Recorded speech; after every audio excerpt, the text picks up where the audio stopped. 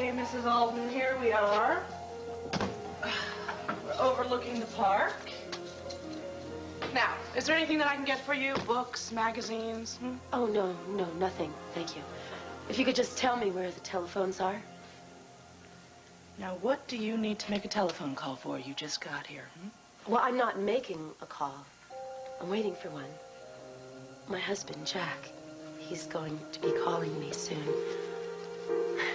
Right. Oh, I almost forgot. There is somebody here who's waiting to see you. Would you just hold on a minute?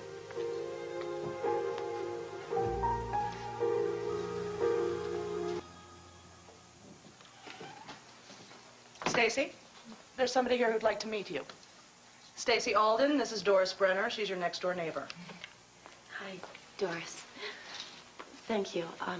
I'm still waiting for that phone call, though.